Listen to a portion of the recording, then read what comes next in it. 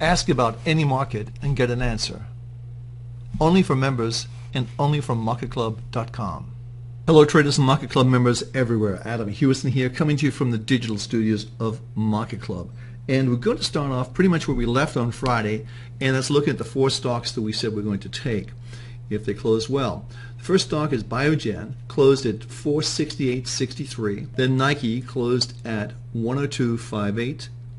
And Darden Gardens closed at 67.49.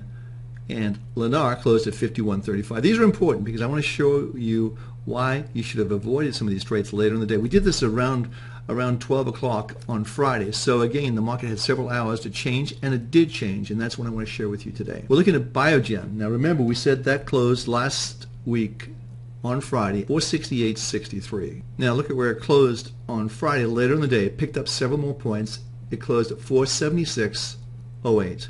So you would have taken this trade. Now it's down today.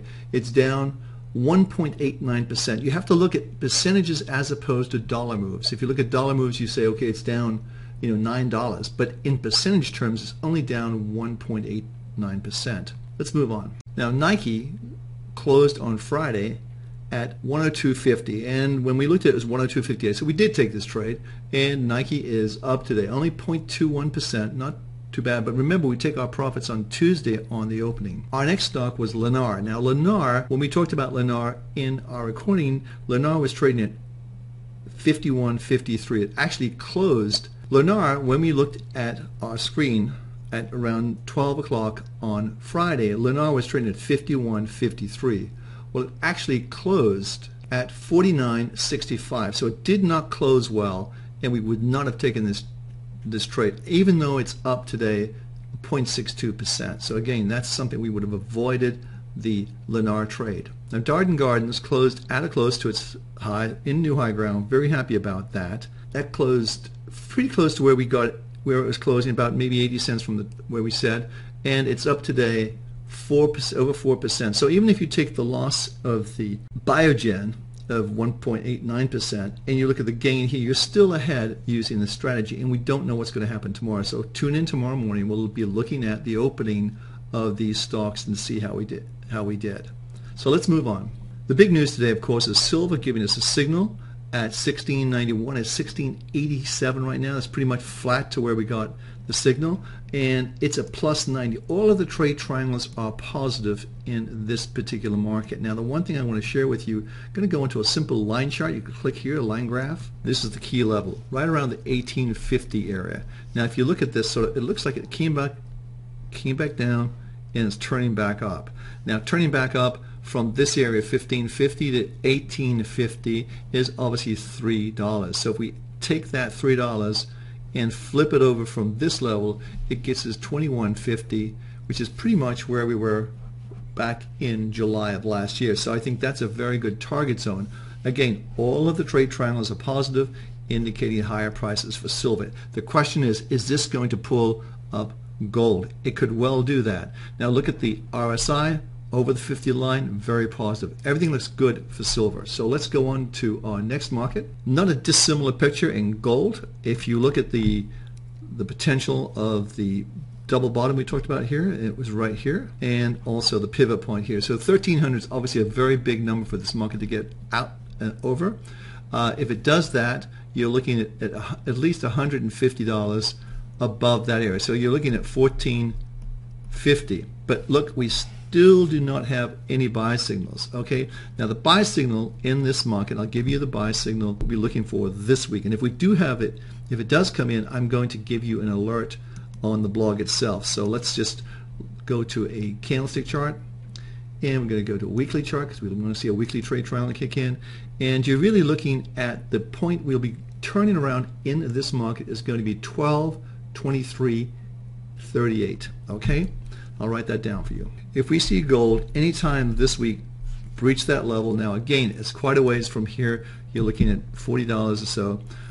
If we see gold go over this level, we want to be a buyer of gold. That will turn the weekly trade triangles around. Now we already had the daily turned around, and that's the important thing. See, we said 1164 to get out of any short positions, and you would have done that, and you would have taken a profit and you'd be on the sidelines right now because it's a 55 range indicating a trading range. The other level to look at, and let me scope this out and go to a daily chart. We're just touching the 50 line on the RSI, and if you look back down here, we've just made the turn on the MACD. Very important areas. Now look where the MACD is coming from. It's coming from the previous low period. So there's the double bottom again on the MACD. So let's see how that plays out. But if silver keeps going, gold is going to follow. NASDAQ closed very high and new high ground. You know we are bullish on this. We think it can go higher than where we are now. 5150 to 5200 is our target zone on the upside. And I think there's nothing stopping the market right now that I see until it begins to anticipate the rate hikes. This is the Dow, new high ground in the sense that we followed through from last week. We just have a little bit of resistance over the market right now around the, I would say, the 18.3 level. If we get over that level, then it's off to the races. But again, it looks as though we're going to see this market at least challenged there. We're over the 50 line. Everything looks as though the market wants to go higher. We're just waiting for our weekly trade triangle to kick in. And if we look at the weekly trade triangle on the Dow, we're looking at, so let me see here, well, it's actually over 18,300. That's what we're looking for to kick in. So let's see how that plays out. Much the same picture on the S&P 500. If we see the market go over 2,120, which is another 8 points where we're from here, you want to be on board with this market because it's going to start to accelerate to the upside. The euro dollar is trying to put in a low here. I'm not sure how successful it's going to be. Again, you would have been out of this market at 106.31. It's 108.97 right now, so you would have taken a nice profit on the short side. You'd be out right now waiting for a confirmation of either the weekly trade triangle to go green, or you're looking for this to turn red, the daily. So let's go on. Last market, this is a weekly chart on crude oil. You can see it's just begin sort of flattening out. What's really interesting to me on the crude oil is the Saudis have come out and said, we're going to pump more oil, or whatever it is, but the market did not go down. That, I think, is a very strong signal that something's afoot here. Now, again, the trade triangles are negative trend-wise. Timing-wise, you should be out of this market from 46.81. It's 46.83 now. And the other thing to look at here is the PSAR at 47.43 is a key level. If it hits 47.43, that'll turn this little market over the dots and maybe to the upside. We'll see what happens. But again, you're getting very close to seeing an MACD turnaround. So lots going on. This is going to be an important week in the market, so stay tuned to Market Club, and we'll do our very best to keep you up to date with our trade triangles and what's going on in the market. I'm Adam Hewison for Market Club. Have a great trading day, everyone.